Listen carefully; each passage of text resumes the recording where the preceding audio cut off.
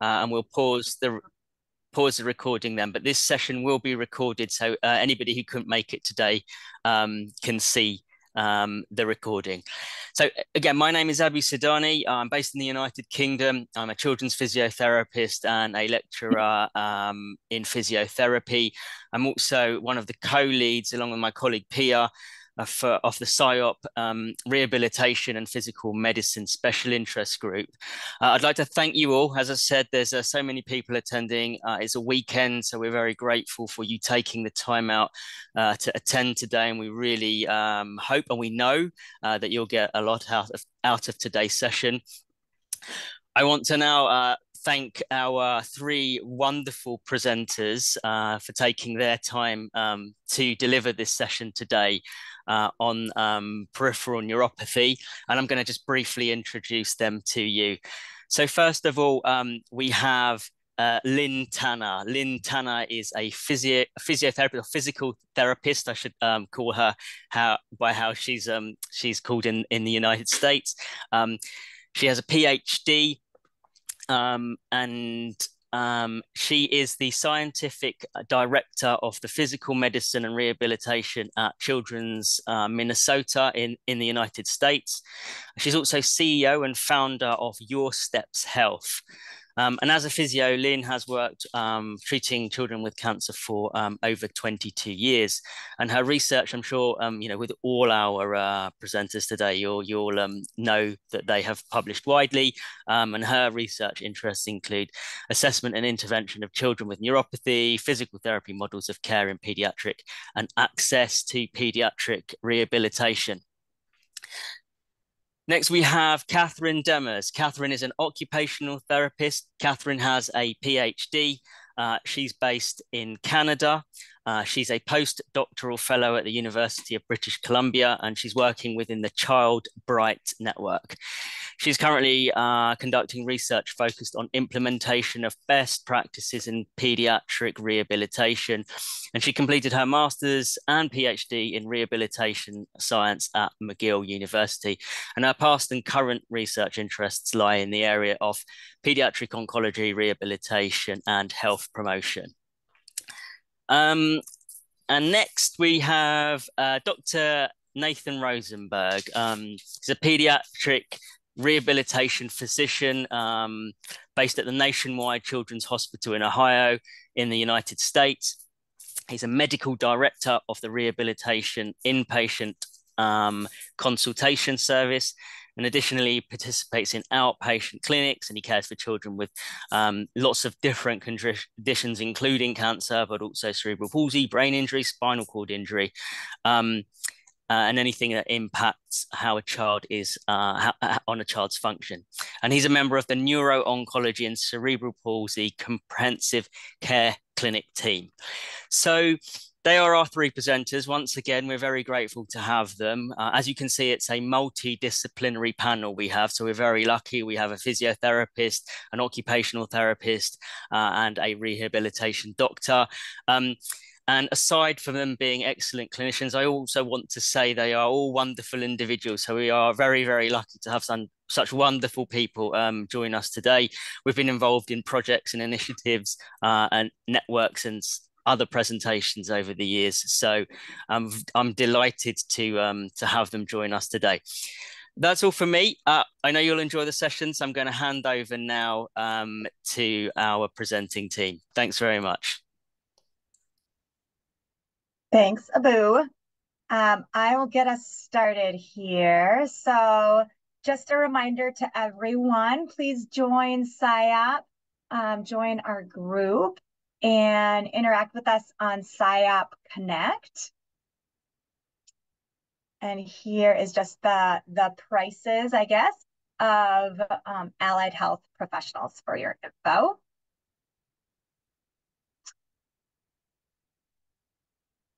All right, Nathan.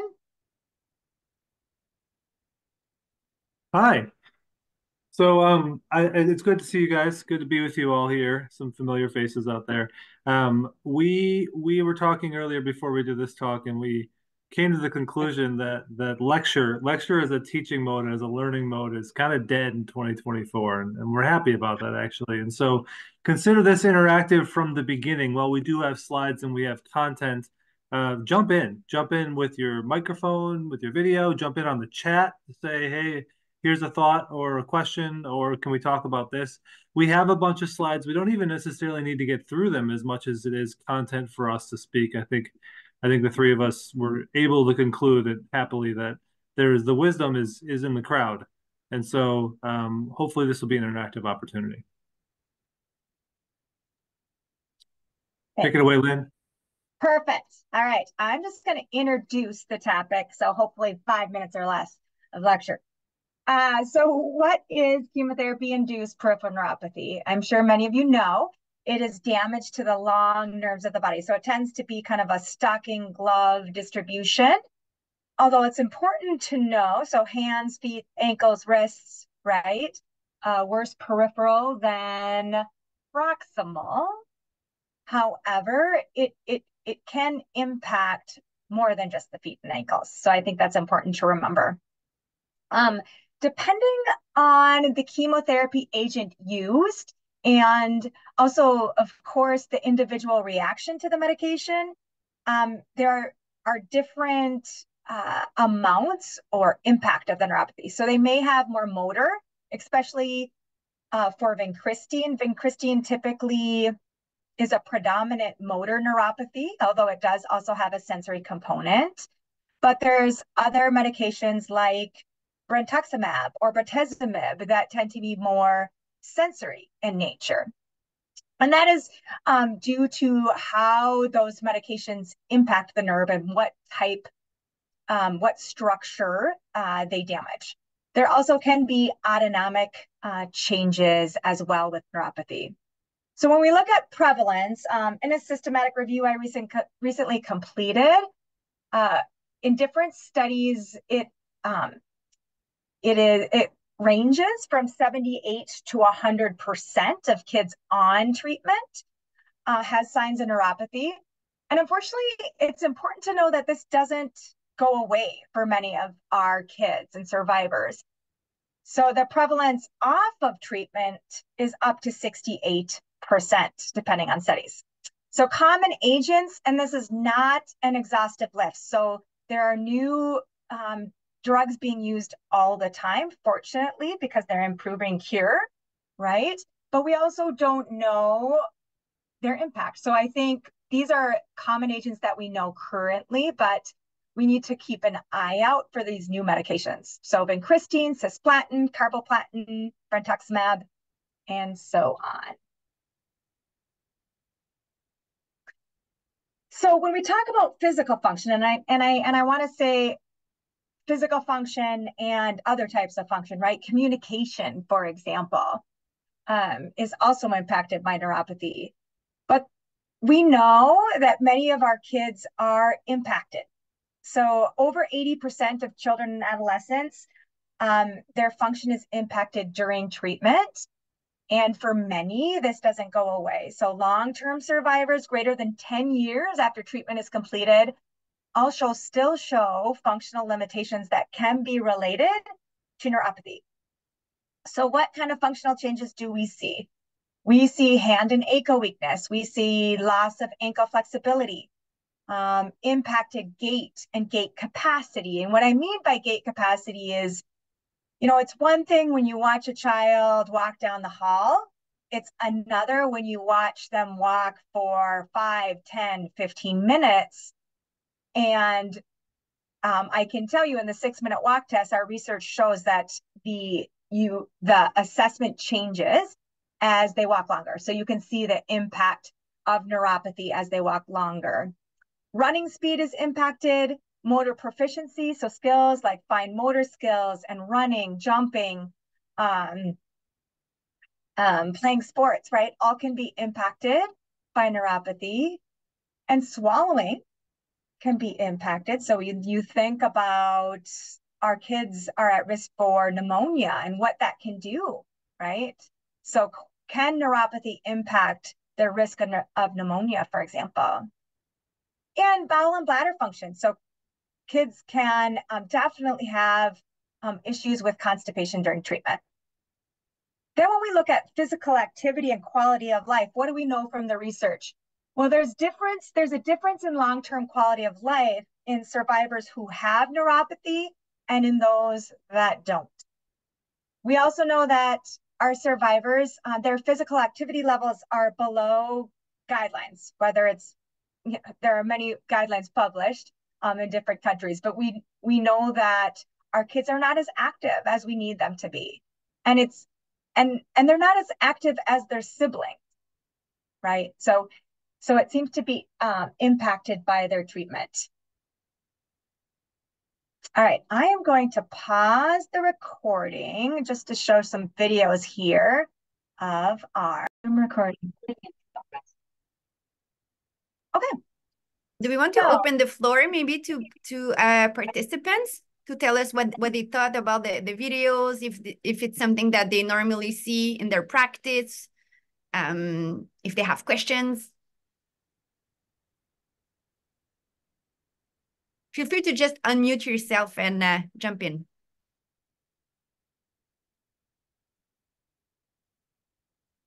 They just want to listen to us talk.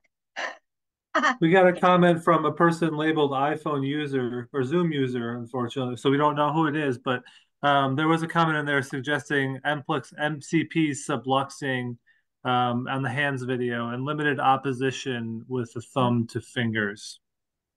Yeah, and it's something that we will talk about maybe a bit later, but you could definitely see the little claw hands with the MCP being in extension and then the fingers being more flexed. Even when she was grabbing, you know, the different objects, she would grab it like that instead of extending her fingers. So that's all things that we very typically see in children. And we can talk a bit more about that later. But nice observation. Catehrine, go ahead. Go ahead. As if they came in that day, and you saw her walking down the hall or saw her hands, what would you want to ask the family? That was me that made the comment. It's Lizzie from Newcastle upon Tyne in the UK. It was a question to all of us, Lynn. Yeah. Yeah. You know, cutlery, eating, handwriting, self-care, buttons, all of those kind of things. I can put a camera in it. And I will tell you how the family answered. They said that day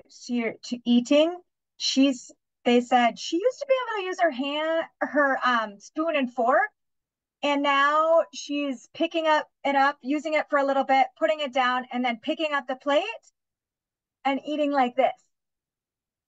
That was their main concern that day. Okay. Or we now do it for her. It's what I hear a lot of too. Anything A else? question there. Go ahead, please. Go ahead. So a question out there for folks. I'm wondering, in your practices, do you ever see hand findings showing up more predominantly than foot and ankle findings, or is it usually foot and ankle first, foot, ankle, knee, whatever it ends up being? Foot and ankle first and hands second. Or do we have those phenotypes where folks come in where it's hands first in anybody's practice?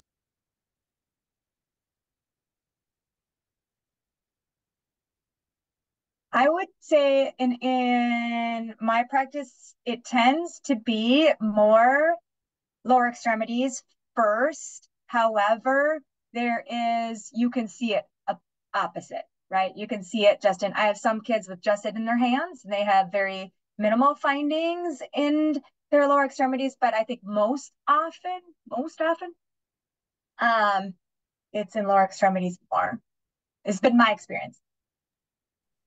Yeah, if I can, in my experience, sometimes I think the feet might be more obvious first. Not that it's affected first, but it's more obvious because you really see the impact on walking. The hands, you can compensate more.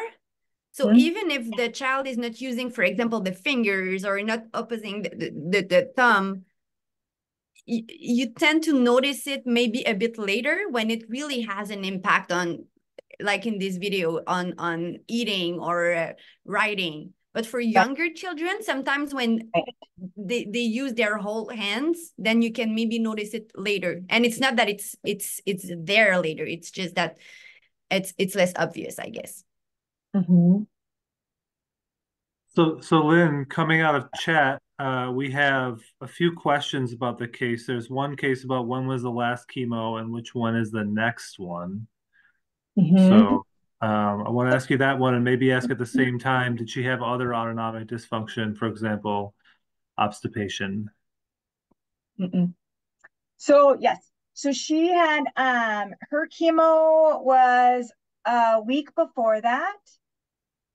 So it was, however, she was also 12 to 13 weeks in, right? So she had cumulative doses. And something we know about research in vincristine and doses is that right now in the literature, it is not necessarily dose dependent severity. Now, I think we're still learning about that. But if you look across the number of studies and different types of cancer and different doses, it's also not dose dependent, as we know right now. Also, let's see, what was the other question? I'm sorry, Nathan. The one about obstipation, about other autonomic dysfunction. Constipation. She definitely she definitely struggled with constipation, and I will tell you, struggled with constipation for years. Years. And here I'm going to implicate physicians here. How often in your practice do you see that physicians are able to or will consistently implicate that constipation to the chemotherapy versus saying, your kid with constipation, go change your diet? They'll be told to change their diet. I think during treatment, it can be recognized, oh, this could be related to your chemo, right? But I have had families discuss and be saddened, I think, by later on when they're really working on diet. You know, they might be on something like Miralax. They might be really working on fruits. They might be working on, water intake.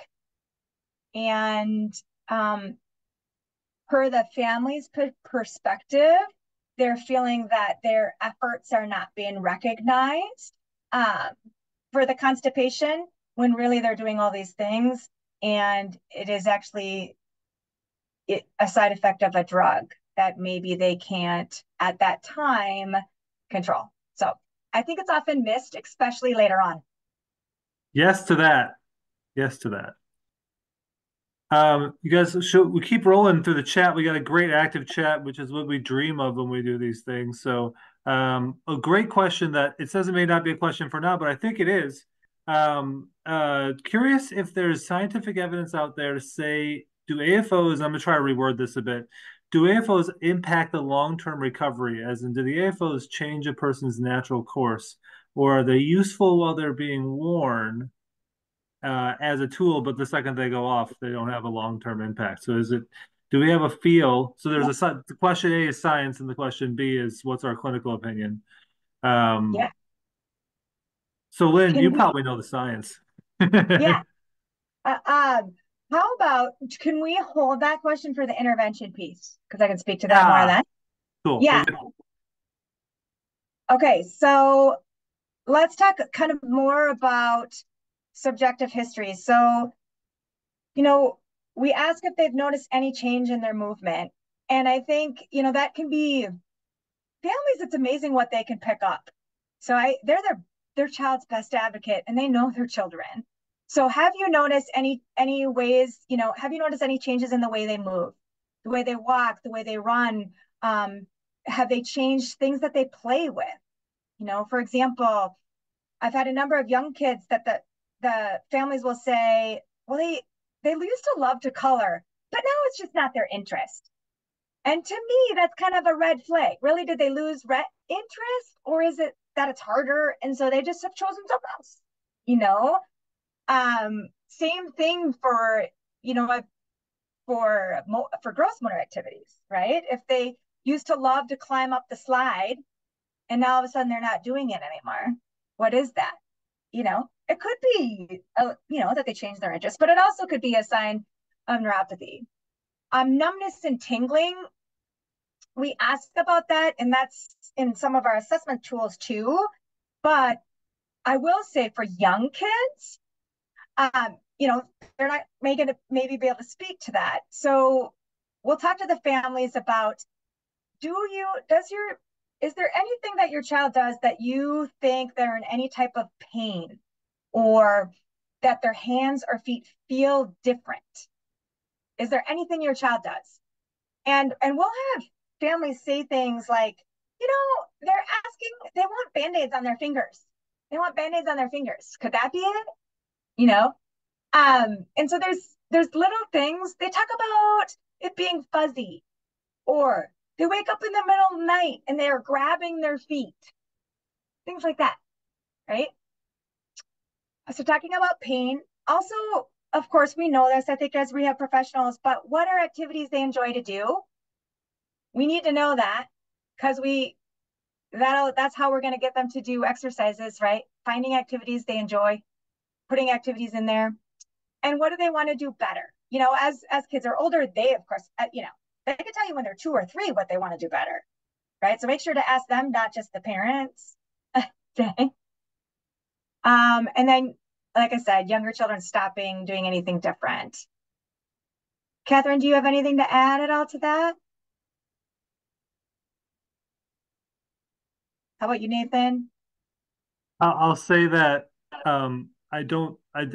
asking these questions, I don't think it's fair to rely on physicians to ask them as much as a lot of us, that we kind of, it is nailed maybe specifically into the pediatric rehabilitation curriculum, but it's only a subset of us too that are eager to actually think about activities, because there's so much disease eradication that's done from a physician perspective. And so I think it's a fault in our field actually to not get to the point of activities and activity limitation, use the ICF, the International Classification of Function, which I'll cite. If you guys haven't seen the ICF, I'll cite it in the comment section. But to think about that, it all comes back to activities. Activities and participation. All right, let's go to assessment tools. So what do you currently use in your practice to understand if they have neuropathy or not, to assess if they have neuropathy? Feel free to unmute or put things in the chat.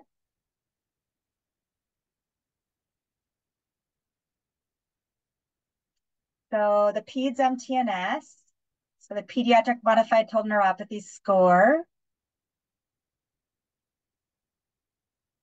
Anything else? Yeah, the BOT2, so the Brunick's-Oseretsky test of motor proficiency. Looking at strength and agility, Sarah Fisher. Yeah, I like that, the complete form. The complete form of the BOT2. I know in some research, the short form is used, which, sometimes makes sense for research when you're trying to do a lot of things, but the complete form is nice. The BOT form and the PEDS MTNS.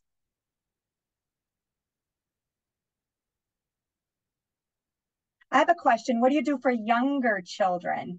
Age 2, age 3?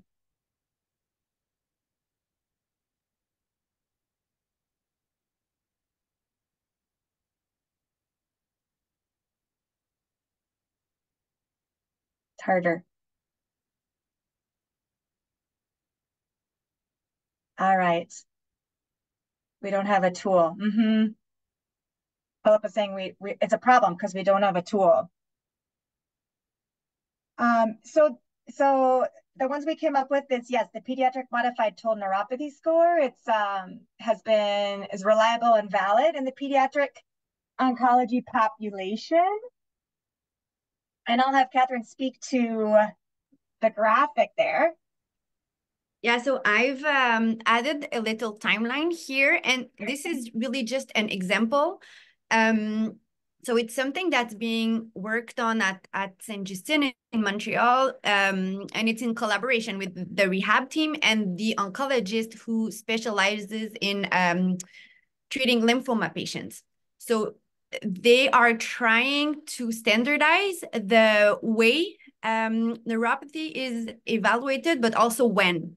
So for example, here, it's a treatment of 6 cycles for lymphoma patients with brentuximab.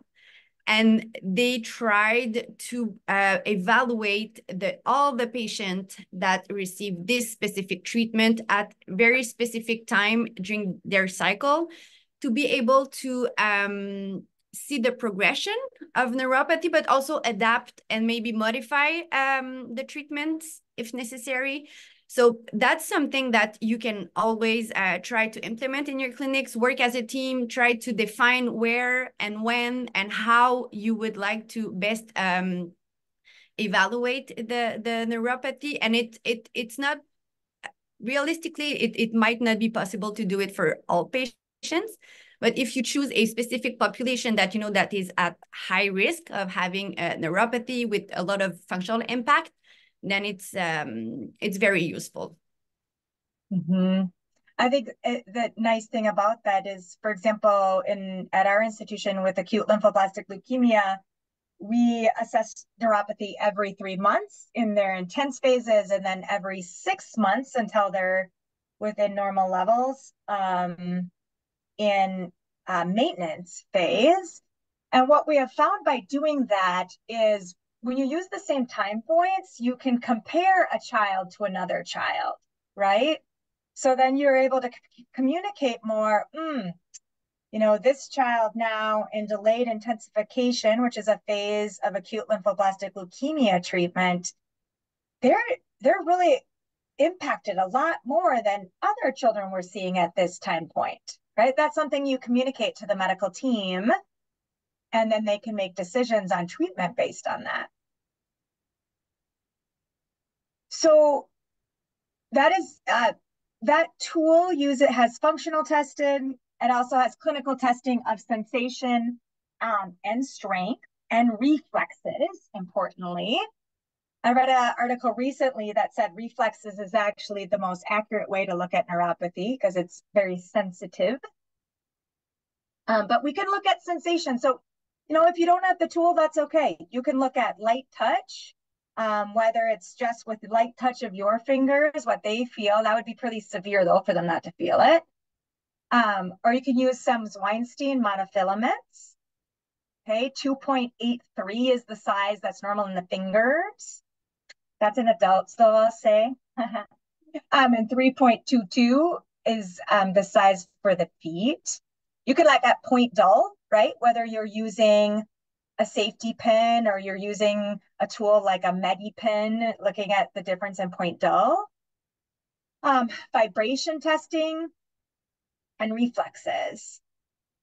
We do manual muscle tests and dynamometry. And you can do dynamometry of ankles, grip, and pinch if you have it available. If not, manual muscle tests. What I would say about manual muscle tests, though, is know what is normal, right? And I think that's hard because the difference between a 5 and a 4, right, is not necessarily standard across our professions and also across ages. So it's good to test a lot of different people, kids that are on treatment, so you can feel in your hands, how strong is a 5-year-old?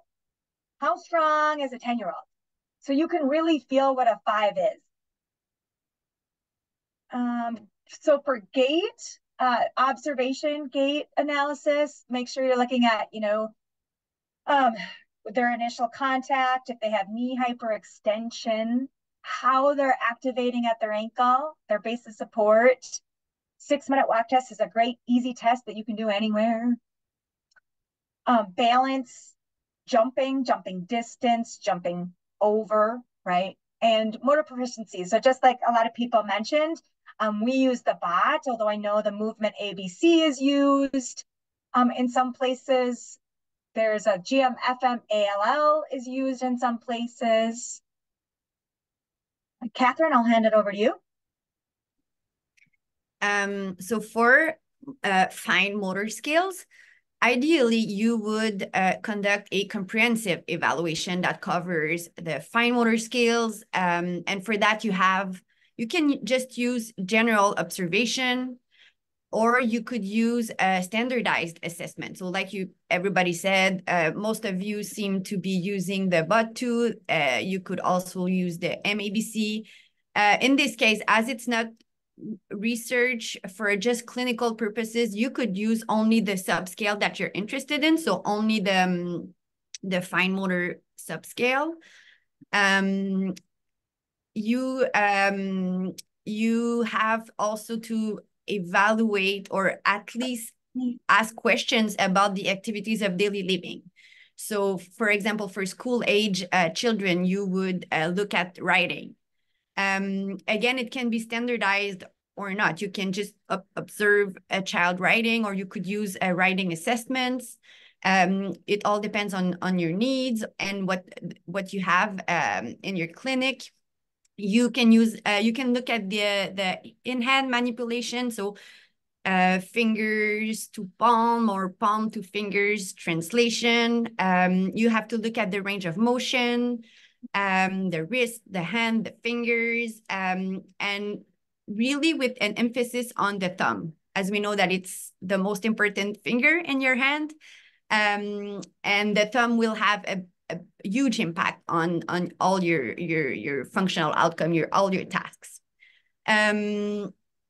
Which is why I wrote here, I don't know if some of you are familiar with it, but we use the Kaplan-G score.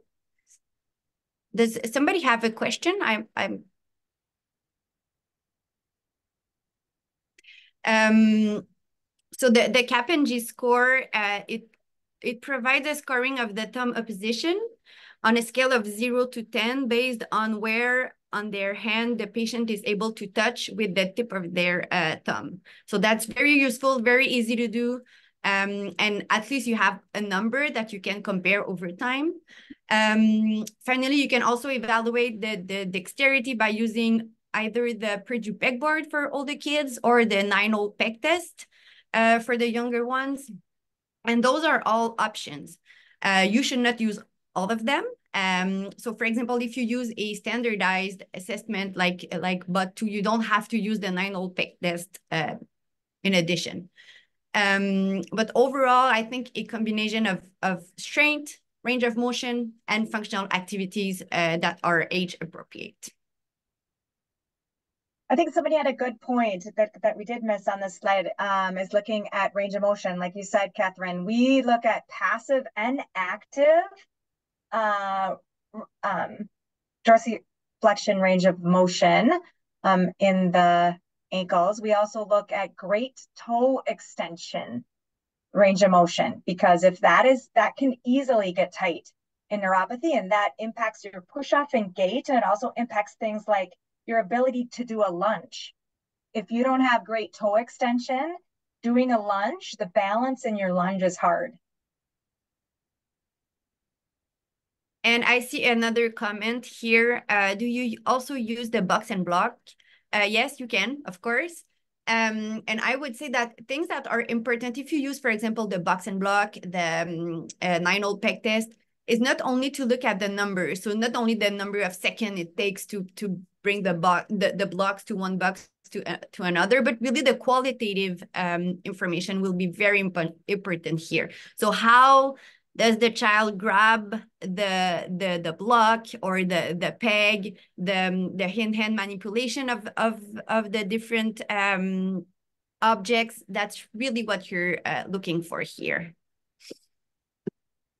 I think there was discussion, and you guys are doing a great job talking about this, because yes, it is a problem, especially in induction in acute lymphoblastic leukemia, to make sure you're differentiating between what is steroid myopathy and what is neuropathy. And so doing some of these assessments, understanding reflexes, looking at, you know, the severity of weakness from peripheral to proximal can help you understand that, because I know, when kids stop walking, it might be easy to say, oh, this is neuropathy, when really it might just be myopathy or due to deconditioning, right? So being able to differentiate that.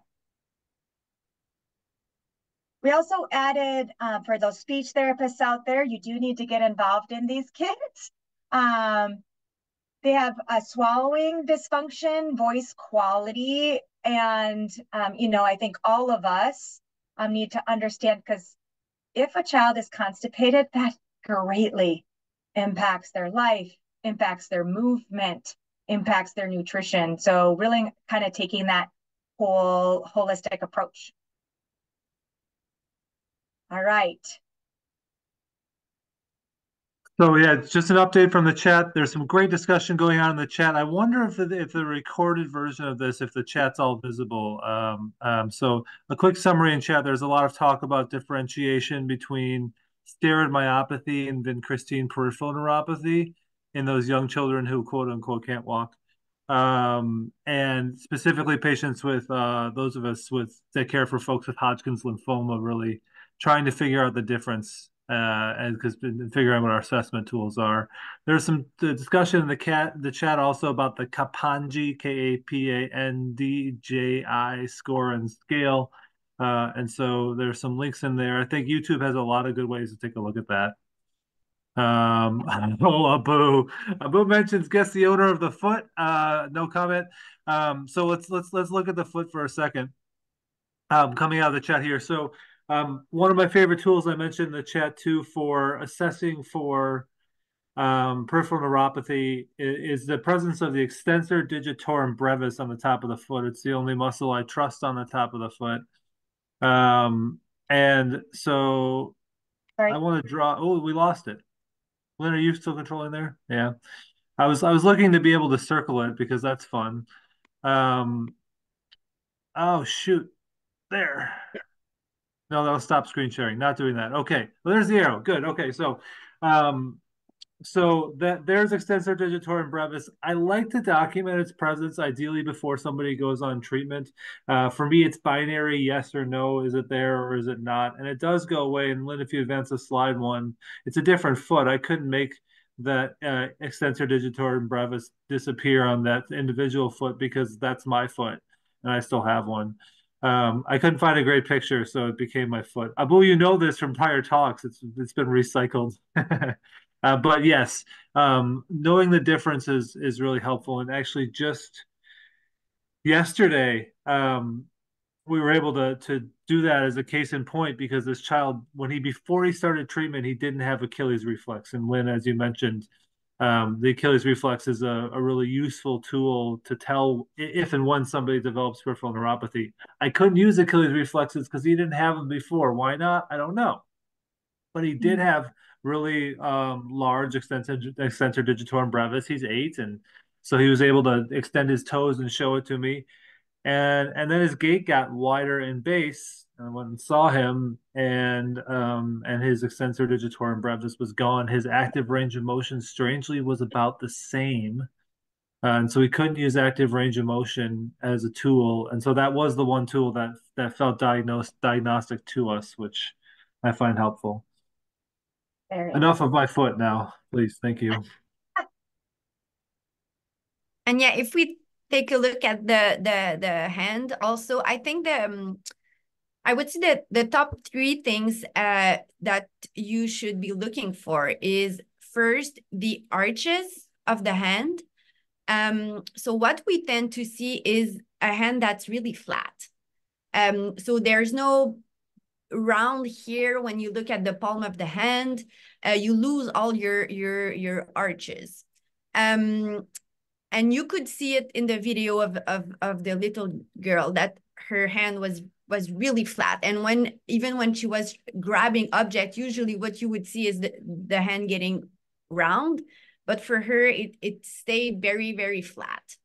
The second thing that you look for are the little claw fingers. Again, it was very obvious in the videos. You could see both of her hands were in the little claw position.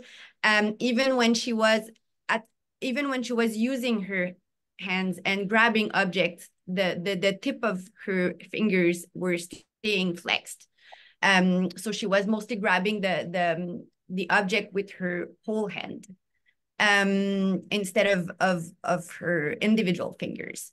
And this is all caused by weakness of the hand muscles.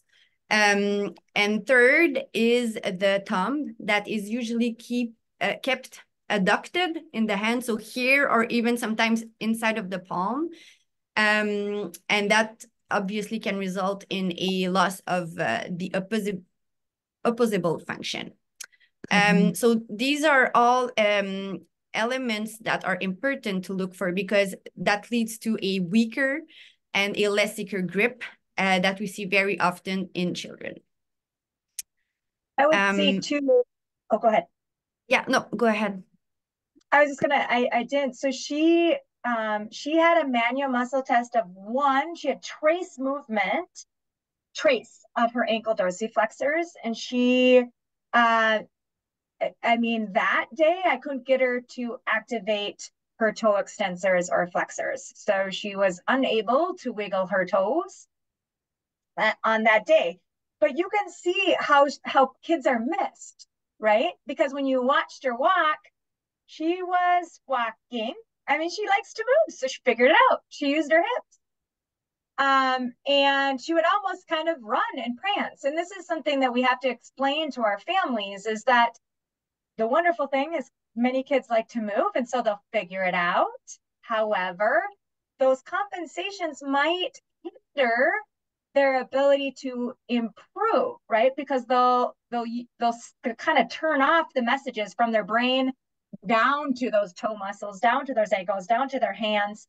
And we need to, that's what therapy is about, right? Saying, hey, no, wake up those muscles, wake up those nerves, right? They still work, just not as well, you know? And so I think we didn't do the PEDS MTNS with her because she was too young, but she was able to do monofilament testing, and her sensation was normal in monofilament. So her monofilament and her point dull was normal.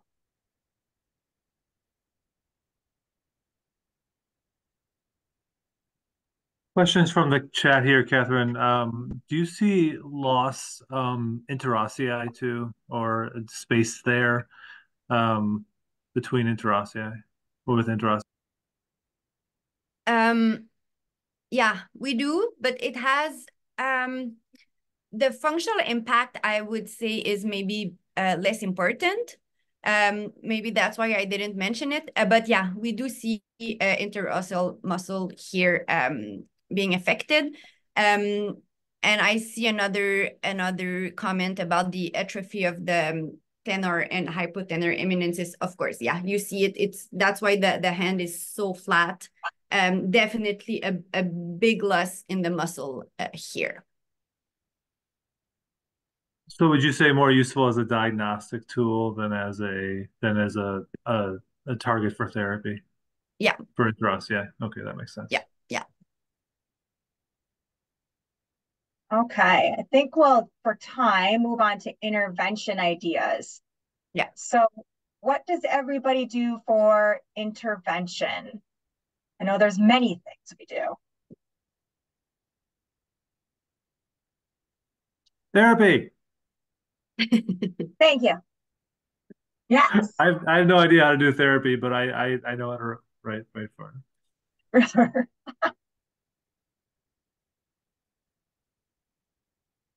Okay, well, we definitely do stretching, right? So we do stretching of the ankles, of the toes, of hamstrings, of hip flexors, right? If they have compensated movements, their hip flexors get tight. And Catherine, I'll pass it to you for stretching.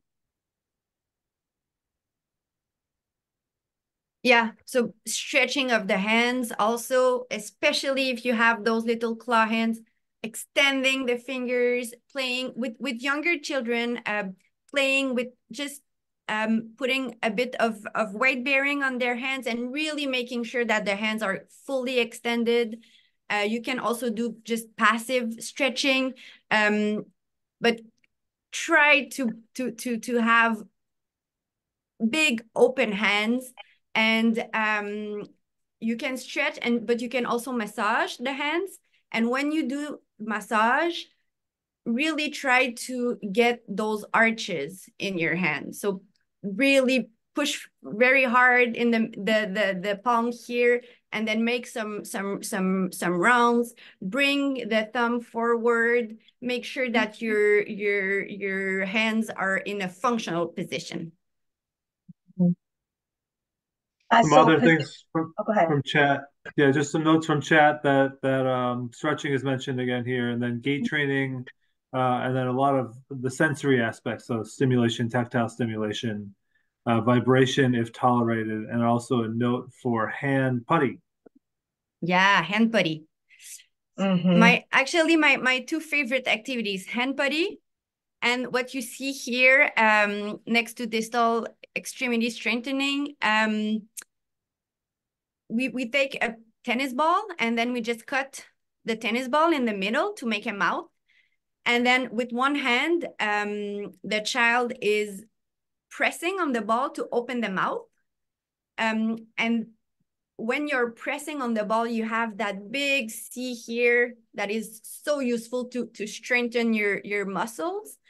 So you press the ball here to open the mouth, and then with the other hand, you can do some in-hand manipulation. So for example, you would take something to give the little ball to eat, and you would do, for example, fingers to palm translation, and then feeding the ball with palm to finger translation, and then you switch hands.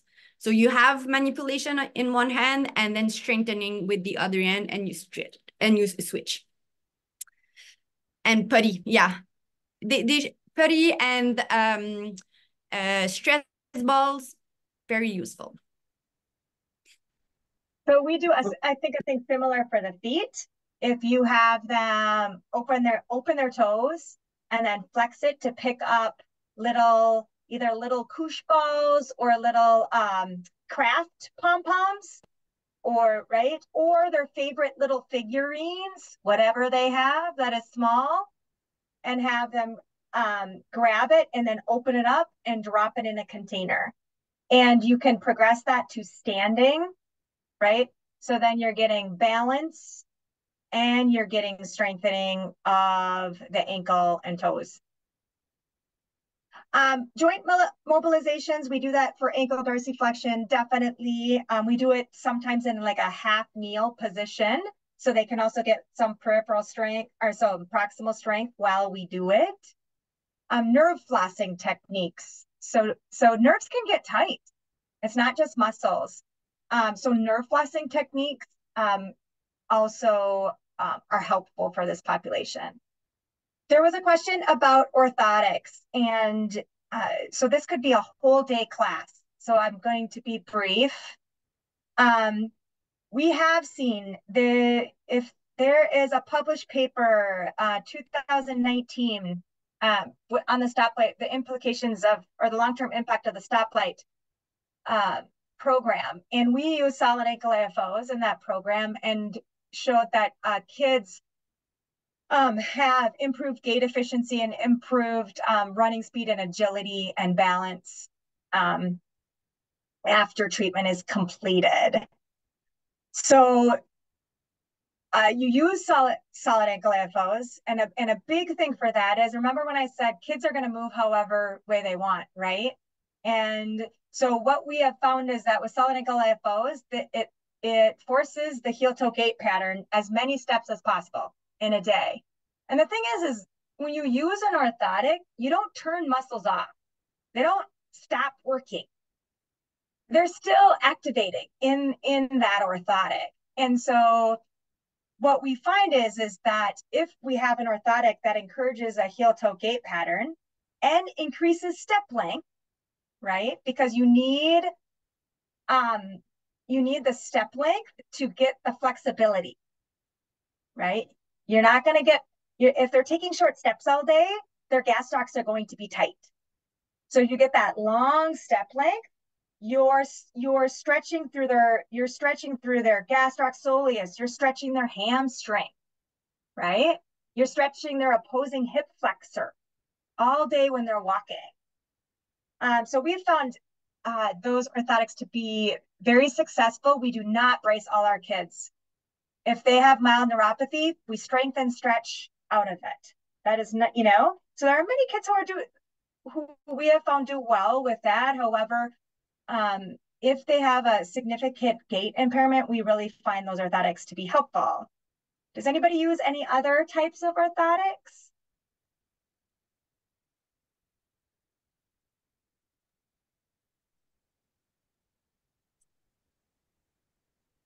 Well, there's the articulated one with an ankle plantar flexion stop, usually set to 0 degrees, which is out there in practice. The advantage that you get of that if you've lost some range of motion is that most of the custom ones you make right now, you can get night stretching straps attached to those, the magnetic night stretching straps, which allows a little bit more functionality and range of motion. I would say it's hard for me to say gain. It's more so like range of motion, not loss.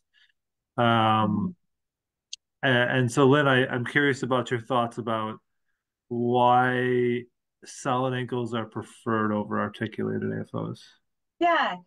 So we have found that with articulated AFOs that if a child doesn't have range of motion and they're attempting to use it, that they break down the middle of their foot. They're going to find the range somewhere. And so then they tend to so they break down their arch and they end up with navicular collapse. And so we use a solid ankle AFO, and our pilot study showed improved range of motion with solid ankle AFOs. So even though you're fixed at 90, they're taking longer steps. So because they're taking longer steps and the gastroc is a 2-joint muscle, we'll get stretching that way. So we actually really went to solid ankle AFOs when we were looking at step length and when we were looking at the loss. These kids lose their arches over treatment and wanting to maintain their foot integrity so they can have good running speed and things in the future too. Does dorsiflexion? Yes. So we showed that in children in a small pilot. So it's a small pilot that's published out there, but that kids actually, their dorsiflexors, despite 2 additional doses of vincristine, got stronger wearing solid ankle AFOs. Was one of the questions, sorry. So again, I said that could kind of be, we're to the hour. So we're going long, I apologize. But I think it's good because everybody's discussing. So I hate to kind of shut it down either. Lynn, what do you think, Lynn and Catherine, what do you guys think about landing maybe on a take-home point? And this is selfish if I'm going to suggest one, it's at the end of our slides there. The take-home point, which is we got though you can skip this one. Stop and Christine. Yeah. But if maybe do you guys think that shared decision-making, team communication, where's a good place to finish?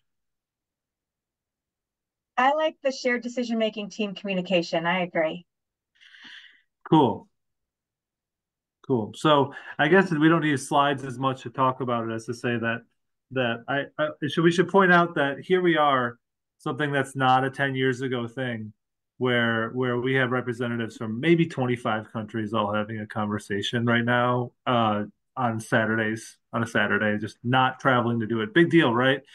So communication modalities are improving, and the question is communication itself improving in the clinical setting? So are people talking to each other? We have some studies to suggest that when goals are written, these are cerebral palsy studies, but when goals are written, if you ask the parents, did you write these goals, parents or kids, depending on the age, less than 20% of them said that they were involved in goal writing, which might make all of our heads explode. So that brings in that concept of team communication as in between different disciplines, therapy disciplines, but also between medical practice and therapy practice, and how important that is to find the people who have their doors open to doing that, to eventually get to the point of shared decision making. Lynn or Catehrine, what are your thoughts on shared decision making and how it applies to therapy practice in neuropathy? Yeah, I think,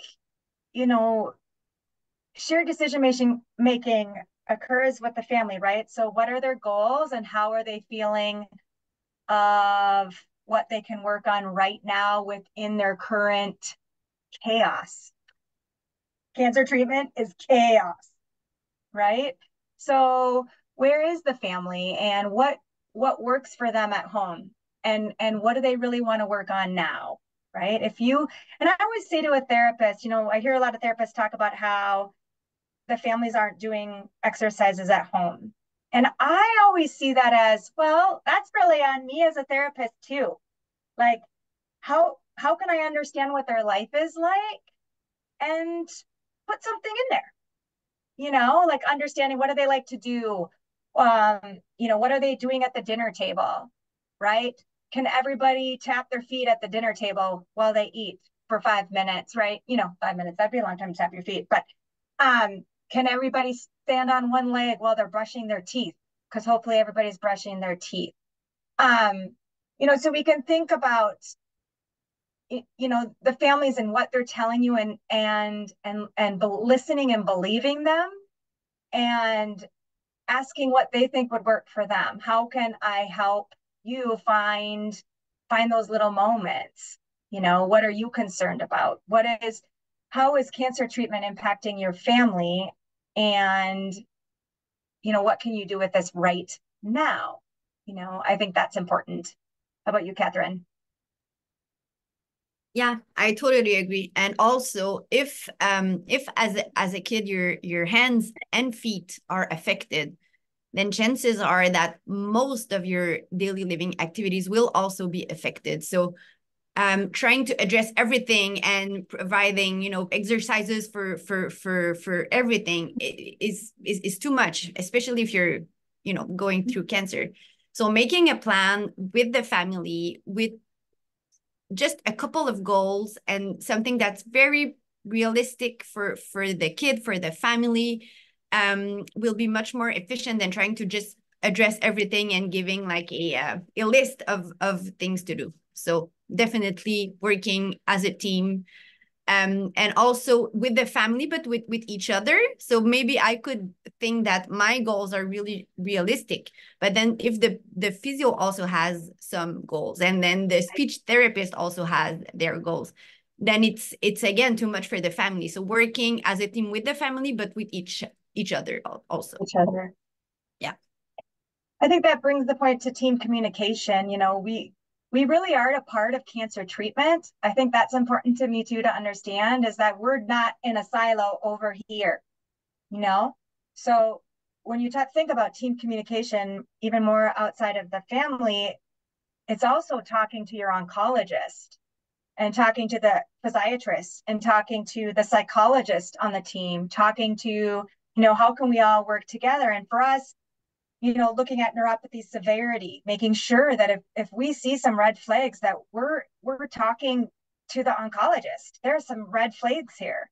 And I always challenge therapists to, if you can, if it's possible, face-to-face communication with the oncologist, right? If it's possible. Sometimes it's not possible, but if it's possible, I think that will do a lot for the team. Understanding of pain medications, that impacts your treatment, and maybe you might be talking to the oncologist or physiatrist. They're really, I feel that pain is limiting what they can do. Is there anything? We try not to use medications if we can, though. I would say that. And then understanding the changes in cancer treatment. If the oncologists are deciding to stop vincristine, that's something for us to know. And it's, and if they restart it, right, we can give feedback on what that looks like.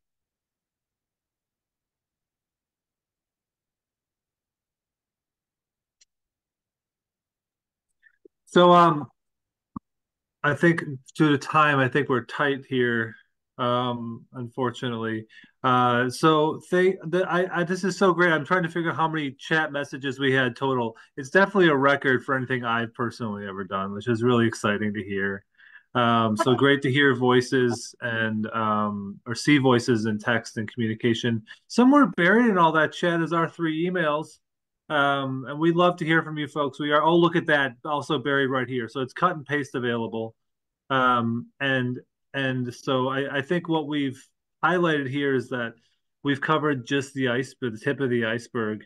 So please reach out to your friends in this world to talk about what else we might want to cover, or given what we're hearing from folks out there. I think we have some future speakers for this talk too. And when I say speakers, I mean people that lead discussions. Everybody enjoy your day or your morning or your afternoon or your evening. Thanks, everyone. See you later.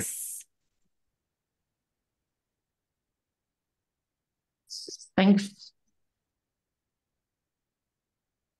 Thank you for the wonderful evening.